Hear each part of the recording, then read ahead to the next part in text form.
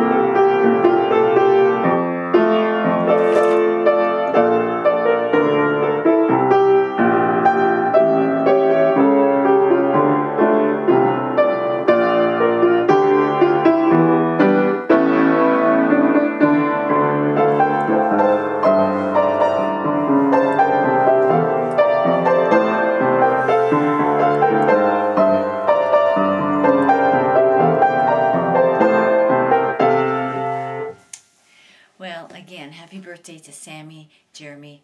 Everyone have a great Friday and weekend, and take care.